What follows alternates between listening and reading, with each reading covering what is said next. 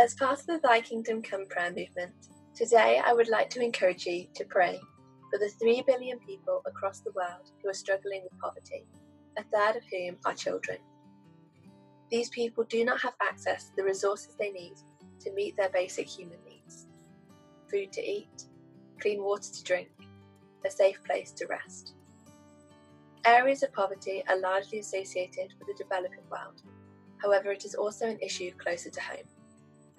According to The Guardian, just over 20% of the UK population are living in poverty, and this figure has hardly declined in 20 years. When we see these figures, it is important to be thankful for all that we have, and to consider what we can do to help those less fortunate than us, both in our country and across the world. For in Matthew 25 verse 40 it says, "Truly I tell you, brothers and sisters, whatever you did for the least of these, you did it for me."